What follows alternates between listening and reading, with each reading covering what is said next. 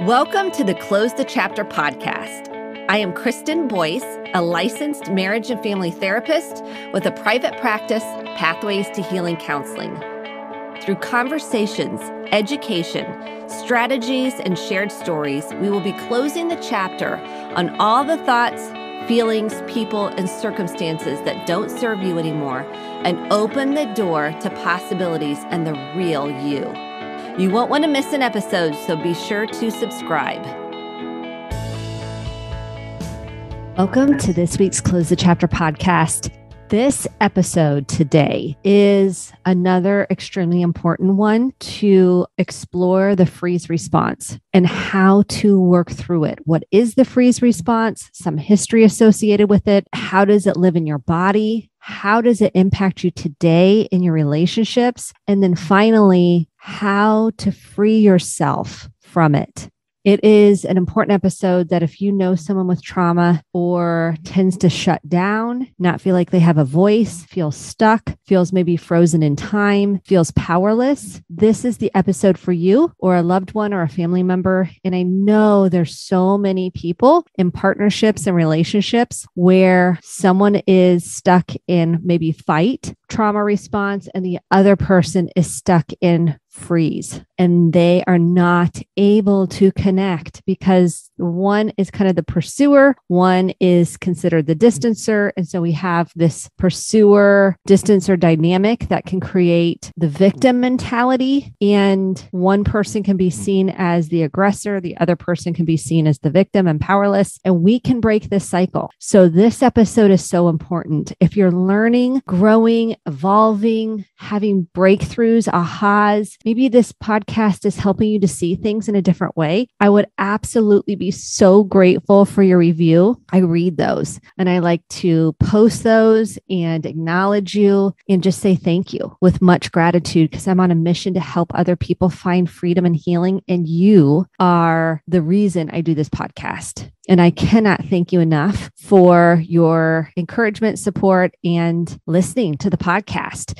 If you also want to keep on top of the latest and greatest episodes, get the newsletter and find out other programs I'm offering, speaking engagements, my YouTube channel, be sure to subscribe to the newsletter. It comes out once a week and I try to pack it full with helpful content, helpful information to help you on your healing journey. You can get that for free at Kristen D. Boyce, KRISTEND Boyce, BOICE.com/free resources. And you will also get a free healing guide. It's a journal. You can reuse it over and over and over. You can save it. And if you're in a relationship and you both want to do it together, I highly recommend that. Or maybe you want to do it with a friend or someone else that's also on this healing journey, or maybe you're doing therapy, not together, but you both seen therapists. This is a great way to continue deeper conversations. So you can get that for free at kristendboyce.com/free resources. I'll also put that in the show notes. And then follow on social. I try to post stories on Instagram at Kristen D. Boyce and helpful information. And on Facebook, it's Kristen D. Boyce. Twitter's Kristen Boyce. And then I have a YouTube channel. And you can just Google YouTube Kristen Boyce if you want videos.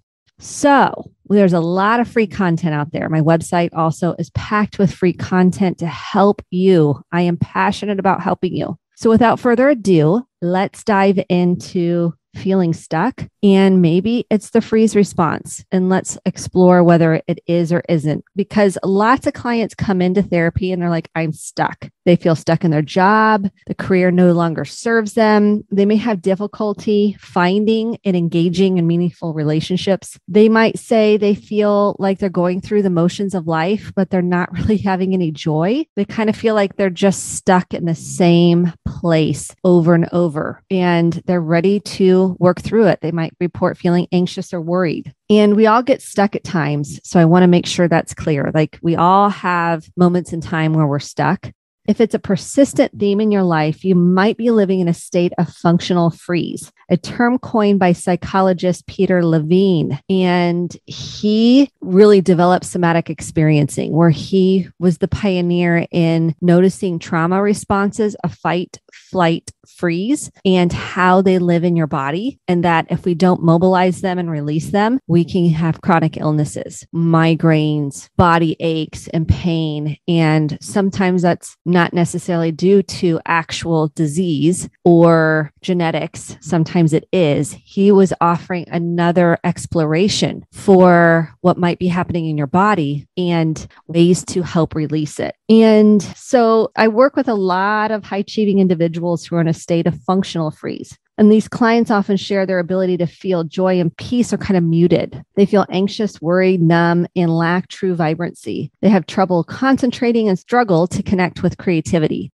I think we all can come in and out of this, but we're going to explore whether you are in the functional freeze state. And I'm going to break this down on what is freeze and what is functional freeze and what are the trauma responses so we have a deeper understanding and then how to work through it. So let's dive into what is functional freeze. Freezing is a coping mechanism designed to protect you. And I need you to really understand this. And we're going to dive deeper into this because a lot of people who have had abuse, physical, emotional, or sexual abuse, they say, I should have spoken up. Why didn't I say something? I wish I would have said something. And we really dive deep into it wasn't safe or adaptive for you to say something. There would have been a price that you would have paid that would have made it worse. And you were going into an automatic response to protect yourself. It wasn't a conscious thought and it wasn't your fault. And the second thing I say is, I believe you. I believe that your pain is real. I believe what happened to you because that creates a felt sense of safety. But I need you to know that these are automatic, and we're going to dive deeper into the science of this, responses that were used to protect you.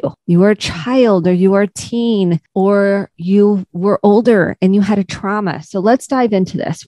When we're under threat, a primitive defense, a flight or freeze kick in to protect us. And there's two more we're going to also talk about. I did 2 episodes ago, I did an episode on fawning, which is the people-pleasing protection response. And then there's flop, and that's immobilized response. And we're going to talk more on those 2 responses briefly today. But if you want more on the fawning response, you can go back 2 episodes ago and listen to that episode because I dive deep into that. We'll either fight physically or verbally, or we'll try to escape. Both our fight and flight responses are active defensives, whereby a near instantaneous sequence of physiological responses and hormonal changes help us to either fight the threat or flee the safety. When we can't fight or flee, however, either because we're too small, we're too little, we're trapped, we're overwhelmed, or we're incapacitated in some way, our body goes into a freeze mode. Examples of this might be a state of freeze include a child not having their physical or emotional needs met, a victim of abuse, a victim of an accident or natural disaster. One feels trapped and helpless, unable to flee or fight. As a result, will freeze. And again, this is an adaptive response in those situations because we are going into an automatic response to protect us. This defense strategy will likely affect you later in life since the nervous system gets locked into a freeze state. So if you had this happen younger, it's frozen in time. That's what I like to say. It's kind of like an emotional arrested development where your body is frozen in time. If you aren't able to process and mobilize in real time what you're feeling, what you're thinking, and move that out of your body and release it. In trauma, the freeze response becomes a much bigger and more visceral experience. When a person is in freeze mode, they will shut down, dissociate, or split off from themselves, allowing them to continue to function in the environment of the threatening situation. So let's define dissociation because we all have it. If you've ever been in a stop sign or stoplight, and then you get home and you're like, did I stop at that stop sign? Did I stop at that stoplight? I don't even remember driving home. That's dissociation. That's a mild form of dissociation. So we look at that on a continuum. How pervasive is it for you? How often does it happen? And dissociation is an adaptive response to threat and is a form of freezing. It is a strategy that is often used when the option of fighting or fleeing is not an option. You're just disconnected from your body. You're there, but you're physically and emotionally not there. You left to protect yourself. Okay. And when we are in dissociation, things are trapped in our body. We need to know that because you're kind of paralyzed. That's what I want to say about that.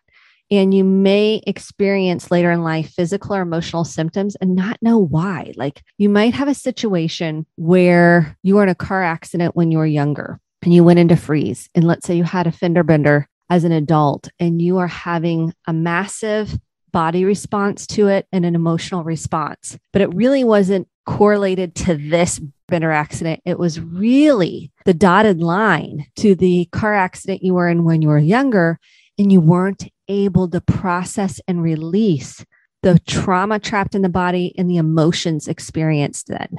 So oftentimes someone will come in with a current trigger, but they don't maybe even have a memory or an association of something younger. And then we can do EMDR or brain spotting, a trauma treatment modality that's been researched and used. And we use it in Pathways to Healing counseling. All of our clinicians are trained in that. I've also gone through it my own life.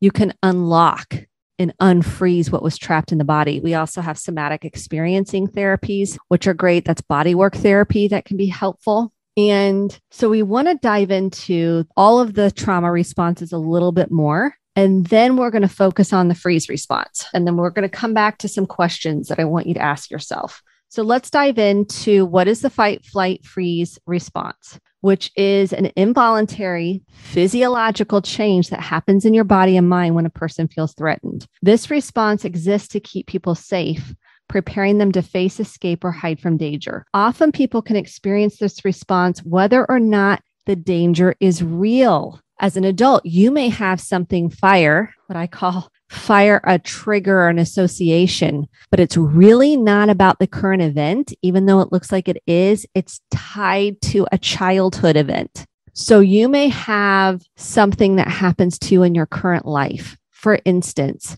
let me give you a real life example. When I had a trigger of this, I spoke about it on the last podcast, of not being liked, and it was intense. My body was having a response, so I knew there was something deeper here. So off to therapy I go. In the meantime, I was able to journal about it and come up with an experience that I had in first grade where I felt like rejection on the bus, like nobody would sit with me. And then it took me to some family systems where there was triangulation in my family, which means there was third parties pulled into the mix. People were talking bad about each other. It was actually my mom. And so then that was where we kind of focused on those two memories. And we're able to, with the EMDR, kind of get to a resolution of my body response and having a place where I could nurture my little girl who was on that bus, and I could love her and I could tend to her and I could acknowledge her shame of feeling unlovable and unworthy and boring and all the negative shame stories that I have to work through it. So I don't project that or put that on someone else and make them responsible for making me feel better when it's not really connected to them. It's connected to something deeper. So we can have situations that are triggering a deeper event that's happened or experience for you that's not really the current situation. So it's important. That's why I love therapy. That's why I love journaling. That's why I love doing this work, because you can clear out what no longer serves you and get unstuck by processing those body sensations, emotions, and then learn how to nurture the younger part of you that split off, that dissociated, that felt scared, that felt unworthy, that felt defective, that felt shame, and clear that. So, okay, we're going to keep going because there's so much to cover here. The fight, flight, or freeze response is how the body responds to perceived threats. It is involuntary and involves a number of physiological changes to help someone prepare to fight or take action to eliminate the danger. That's your fight response. Flee, which involves escaping the danger, and freeze, which involves becoming immobile. I want you to think about an animal that either attacks perceived threat, that runs as fast as it can to escape the threat, or some that kind of play dead or freeze in response to a threat. So some people also include the fourth option, which I did the podcast on last week, which is fawn or appease. Fawning involves trying to please the person who represents a threat in order to prevent harm.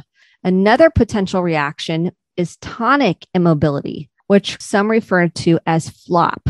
So it's another F: fight, flight, freeze, fawn, or flop. So I'm introducing a new response, trauma response that we haven't talked about on the podcast, is flop.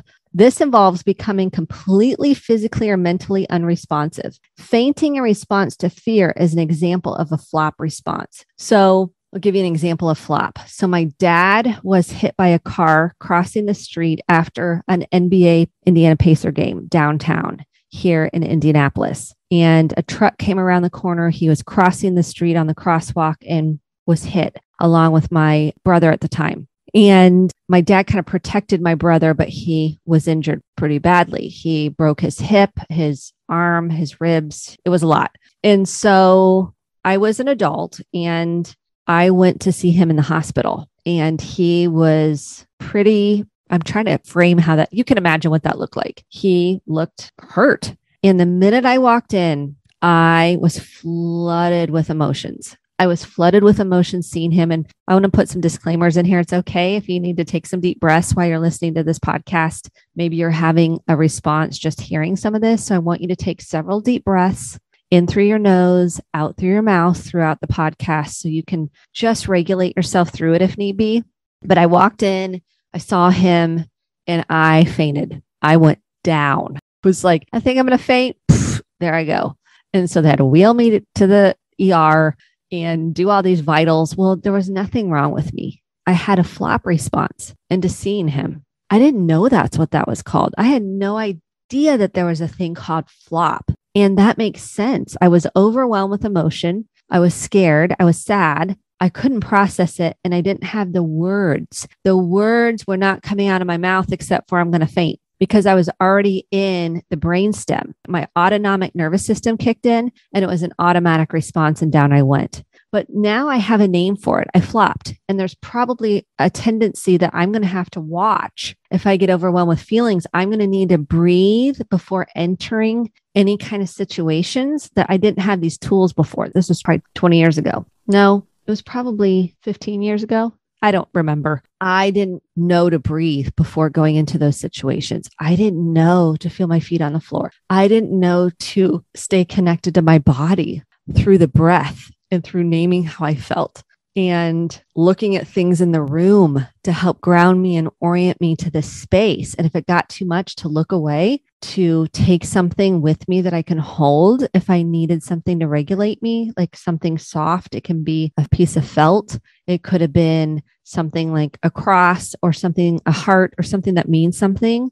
And some people take rosary beads, whatever that looks like for you. If you don't have trauma around those things, take something that's comforting. And prayer, and to center myself before I walked in the room. I didn't do that. I just walked in. And therefore, my flop response was just so automatic because I didn't have my nervous system regulated. And it's so helpful to name these things, to name your fight, your flee, your fawn, or your flop responses, and learn how to ground and center and acknowledge and nurture yourself before you get into those situations. That is the ultimate. Now, we can't always do that because we can't always prepare for these triggers. What do we do when we're in the trigger? I'm going to go over that. So keep hanging with me. Okay. So what do all these responses make up? They make an acute stress response in our nervous system. An acute stress response causes the body's automatic, which we named nervous system, a lot of people call it the ANS, to activate. This is the part of the nervous system that controls rapid and unconscious responses, such as reflexes. And the automatic nervous system can send messages that tell the body to prepare for danger in different ways. If someone experiences either the fight or flight responses, they will develop rapid breathing and heart rate, flushed or pale skin, tense muscles. Muscle tension can also create constricted feelings in the throat and result in a person's voice becoming higher pitched, diluted pupils, and dry mouth. A person in fight or flight may feel extremely alert, agitated, confrontational, or like they need to leave a room or location. A severe flight or fight response can become a panic attack. It can also trigger asthma attacks in people with the condition. Okay, so we are going to dive into those fight or flight responses. Those are actually more adaptive than you would think in a trauma response because they're mobilizing what's in the body. The freeze response involves a different psychological, physiological process that other than fight or flight. Research from 2015 describes it as an attentive immobility. While the person who is frozen is extremely alert, they are also unable to move or take action against the danger. Freezing causes physical immobility, a drop in the heart rate rather than an increase in muscle tension. Okay, so why do some people freeze or flop? This is the big question.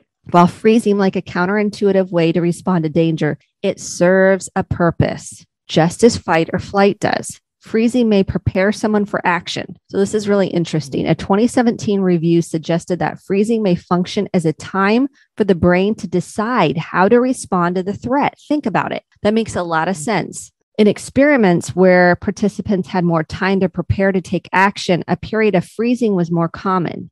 In animal studies, scientists have observed that freezing enables animals to continue scanning the environment in order to decide what to do next. Okay, the next reason why people might go to freeze or flop is increased visual perception. A 2015 study argues that freezing is associated with a better perception of one's surroundings. The researchers tested people's reactions to shock and how this affected their ability to understand visual information. Those who froze had a better understanding of what they saw in low quality or poorly defined images and processed threat revelation information faster. EMDR, a lot of times when people have a freeze response, they have very clear images of memories, and we're able to work with those images and have them be less intense. Can erase them, but they don't have the intensity in the body. They don't have the intense level of disturbance. It still might feel disturbing, but not as disturbing.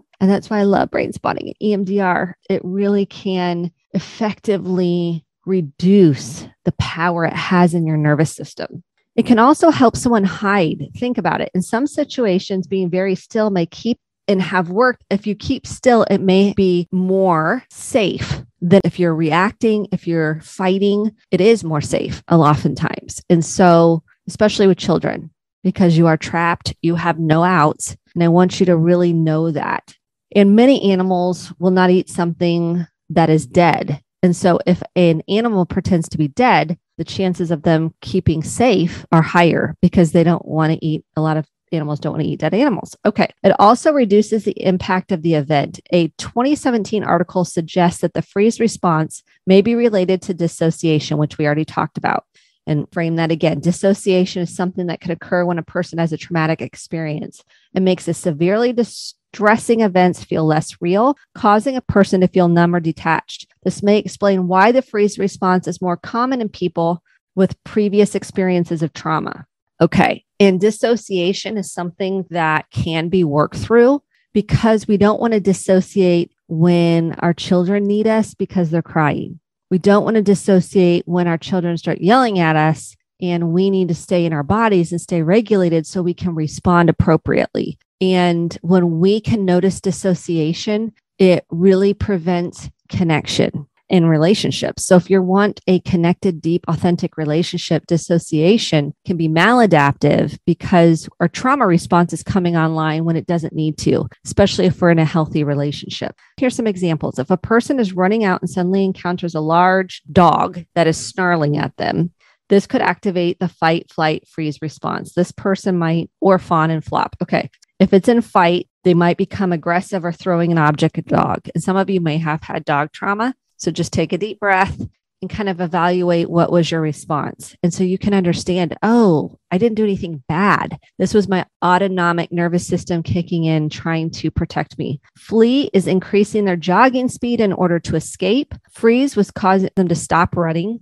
Fawn may try to calm the dog down and talk to the dog, offer the dog something. And flop, you might become temporarily unconscious or faint. And this can happen in public speaking, job interviews, exams can all trigger this same response, but really it's connected to the dog response. And maybe you don't even know that because the body just basically associates it with that acute stress, the same acute stress you had with another traumatic event. Okay, so here we want to jump into the questions to ask yourself and explore with curiosity. And then we're going to drop into more coping strategies. I know this is a lot to take on and to understand, but if you have this response, it's super important that you're identifying this or it's going to play out in your relationships. because someone might get intense with what they say, or they might be more of a fighter. They might be a little more aggressive, and you're going to go into freeze, and it's not going to be functional in the relationship. You're not going to have a voice. You're going to shut down in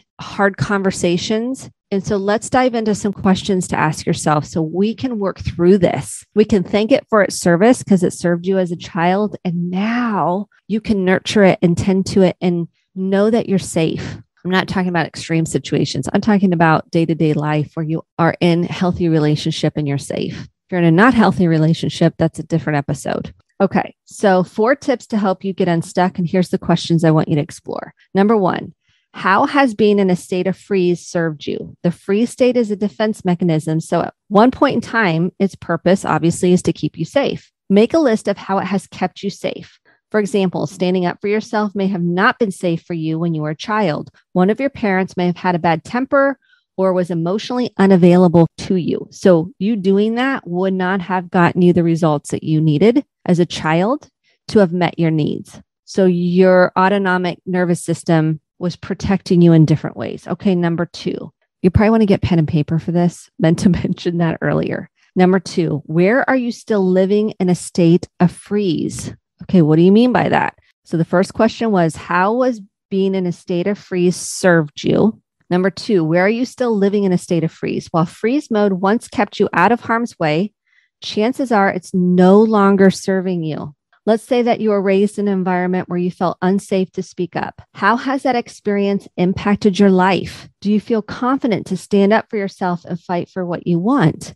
In a healthy way, of course. We have to be responsible for the energy we're bringing into the room. Are you willing to state your needs to others? Do you feel anxious and tend to shy away from attention? Look at your life now, and where and how are you still living in a state of freeze? Breathe.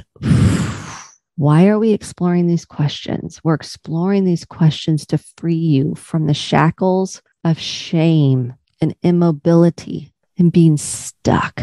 We are offering nurturing, safety, and love to those parts that are scared and that are still afraid to have a voice. They're afraid to speak up. Maybe you're afraid to move or make a choice that would mobilize you in a different direction, but free you. So hold all the compassion for yourself. And I know compassion's hard because the shame wants to tell you you're not enough, you're defective, it's all you, which is not true. Those are lies. So stay open with curiosity and just notice. That's all we're asking. Just notice as you're exploring these questions. Number 3, examine your belief system. Exploring your belief system is important as it impacts your behavior, how you feel about yourself, your attitude, your choices, your thoughts, your feelings. Do you believe the world is unsafe and others are not to be trusted? And this is a pretty big question because right now there's some things going on in the world that may play a role in how you feel right now. So I just want you to take just in general, do you feel like the world's unsafe? And I know there's some unsafe, devastating, heartbreaking things going on right now. And so those traumatized parts might be really wanting to stay in a self-protective mode, and just take a few deep breaths. Know that we're here together having this conversation, and I hope you feel safe enough to just stay with the process and know you're being held with so much love and so much tenderness and kindness and non-judgmental warmth to be able to continue to stay in the process of exploration. And I do want to say, if this is really triggering, chances are you have some trauma that needs to be explored with a professional trauma therapist. And I want you to know that it's okay. I go to therapy. Therapists have therapists, by the way. We can't be doing this work without taking care of ourselves. Like, we have to walk the walk. So I'm walking the walk. I do therapy too, because I'm human and I want to break generational cycles. I want to feel better. I want to work through these triggers when they come up and get to the bottom of them and get to the other side. And if you can't go to therapy, keep journaling and exploring and building a support system. There's tons of free 12-step programs. There's Codependence Anonymous. There's Al-Anon for those that have addictive family systems. There's Grief Share It's just if you need grief work, there's suicide family groups if you've lost someone, death by suicide. And I just want you to know there's so many support systems out there for free. So please don't hesitate to look online or go to your local church or go to a support nonprofit cancer places. There are universities that offer free therapy. So check your local university. And then if you really need some help and can't get it, you can call 1-800-273-TALK. That's 1-800-273-TALK. That's the suicide prevention hotline. Or you can text 741-741 and they will listen. They will hear you because when we feel heard, our nervous system really relaxes. So as you're exploring these questions, just kind of connect to yourself and see where you might need some extra support. Do you feel as though it's safer to keep yourself small and not visible to others? How have your experiences that have kept you in a state of freeze impacted your belief systems? Are there aspects of your belief system that are holding you back? So number 1 was how has being in a state of freeze served you? Number 2, where are you still living in a state of freeze? Number 3, examine your belief system. And number 4, how do you feel about engaging more of the mobilized responses, which is kind of your fight mode? And I don't mean fight as an attack. I mean, fight is in self-regulated voice, how you really feel.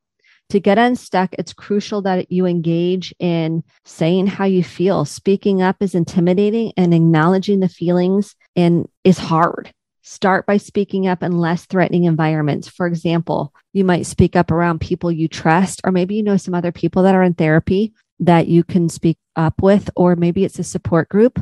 Maybe you're an AA, Al-Anon, Grief Share, and you can have safety to speak up. They have boundaries that help you feel safe enough to speak up. Build up your tolerance for uncomfortable feelings that arise and develop your confidence, because confidence is built by doing something over and over and over and feeling like you have competence. But that doesn't come automatically. Because our fight or flight response is a physiological reaction, it's vital that you involve your body in the process. You want to get your body moving, whether that looks like yoga, Pilates, going for a walk, even if it's 5 minutes, going for a run, lifting weights, maybe playing in a sport.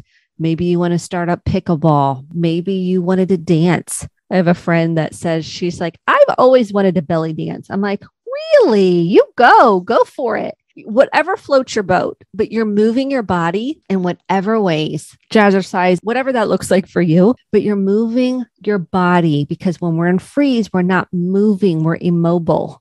And moving your body empowers you and releases what's being held in the body. So that is so important. We want to slow the breath down. The stress response causes fast, shallow breathing. People can slow this down with square breathing. You know, I love square breathing, where we inhale through the nose, hold, and slowly exhale out your mouth like you're cooling soup. It's so important, because what that does is it helps you move into a more regulated place in your body, and you repeat that over and over. And you don't just practice this when you're in a stress response. You do this every day. That's why yoga is so good. Meditation, any breath work. So if you have like the Calm app, Headspace, YouTube has lots of free breathing apps. Or if you go to my page, every Mental Health Monday that I do with Noblesville Mayor Chris Jensen, I do breathing at the very beginning. So if you go to YouTube, Kristen Boyce, you can listen to those videos and hear me walk you through the breathing. And you could do that every hour. You could do that. That's what I recommend at the beginning, to really get you and your body to remember to breathe, because it's not natural. We don't go, oh. And sometimes my clients will say, all I hear in my head is you saying, just breathe.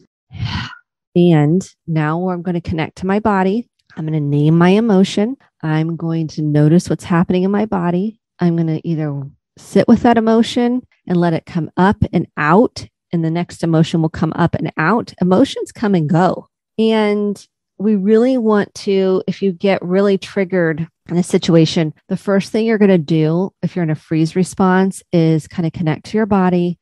You're going to come back to your breath, and then you're going to start slowly connecting to your senses. So you might look around the room, look for something that might offer you comfort, or just look at an object that you can describe, shape, size, texture, color. You might notice that you can start noticing what you hear and reconnecting to just your nervous system. Sometimes I like to have people take an oil with them, like a peppermint oil or lavender or something that helps with smell that can kind of calm them down. I was on an airplane with some of my girlfriends, and this was years ago. And one of them was kind of like, I'm scared. And I said, here, let me get my oil out. And then we're sniffing these oils out of the bottle. I mean, it was fine to calm the nervous system down. And she's like, that really worked. And I'm like, yeah, it really is helpful. And then to carry something in your hand, if you need something soft, if you need something, I think I mentioned this earlier, just to help your nervous system go, I'm okay, I'm safe, I can handle this. And being able to believe that is really important. And we want to talk about taking care of yourself. So we know sleep is important. You can do a meditation app. Like I said, the Calmer Headspace or YouTube sleep meditation to get your body more relaxed, drinking enough water. Nutrition's important. These are basics that I want to make sure we're talking about, and kind of having a routine. I'm telling you, for trauma, that is so helpful to get up. You have your breathing, you have your centering. Maybe you do a 5-minute journal exercise. Maybe you do some reading, listening to a podcast, listening to your music, whatever that looks like for you. It's also important that you're naming and processing your emotions, not numbing them with a lot of alcohol or smoking or whatever, using food, because what that does is you're not able to release those emotions that need to be processed. You're not connecting to the body's sensations. We all can get into where we want to numb out on TV or binge watching shows or social media. And when we recognize what we're doing, just be kind to yourself and explore what you're feeling. Explore what really be going on. And then it's so important to know when you need extra support. So I went over those options as well. There's lots of options out there, and I want you to know that you are worthy, that you matter, that you're important. And it's so important you're looking at your freeze response and how it might be impacting you in all facets of your life as a partner, as a person, as a parent, as a coworker, in your job, at home. Where are you shut down in your life? Only you get to decide if you want to work through this and tend to that freeze response and work through it so you can come alive. You can have more joy because you're connecting to all your emotions. You're learning how to speak up and have a voice. You're learning how to name how you feel. You're learning how to have courageous conversations instead of shutting down. And sometimes that shutdown may be appropriate, but when you can discern between, I need to take some deep breaths and recenter, and then I can re-engage in the conversation, or you're shutting down to protect yourself, those are two different responses. And so I want to encourage you to really start exploring fight, flight, freeze, fawn, or flop, and how those might be impacting your life. We all have them, so you don't get out of this category for free. We all have these responses because they're automatic. When are they maladaptive rather than adaptive? That's the question. And we can start working on it. That's why I love journaling on a regular basis. And here's some book recommendations on this. It's The Body Keeps the Score by Dr. Bessel van der Kolk. And that is the hallmark of learning about trauma and how it lives in the body. And then what happened to you. And Bruce Perry wrote that one. And that one also helps you understand trauma. And then the ones I like a lot are Homecoming and Healing the Shame That Binds You. And those are by Dr. John Bradshaw. I've mentioned those many times, so I could give you tons of resources. And what I know to be true is I've walked through so many strategies on this podcast. So go back. You can search episodes. You can go to the website, Kristen D. Boyce, and hit podcast and search episodes. You can do it on the app or whatever podcast app you're listening to. And you can just go back and look at all the titles and see what resonates with you. The one with Hillary Jacobs Hendel is a great one on naming emotions. There's so many good ones that I hope are helpful to you. So thank you for listening. And I will look forward to being with you again next week. And remember, it's never too late to heal, and you're worth it. I promise you, you're worth it. The shame wants to tell you something different. I'm here to speak truth. I'll see you next week. Thank you so much for listening to the Close the Chapter podcast. My hope is that you took home some actionable steps along with motivation, inspiration, and hope for making sustainable change in your life. If you enjoyed this episode, click the subscribe button to be sure to get the updated episodes every week, and share with a friend or a family member. For more information about how to get connected, visit Kristen, KRISTEN, Boyce, BOICE.com. Thanks and have a great day.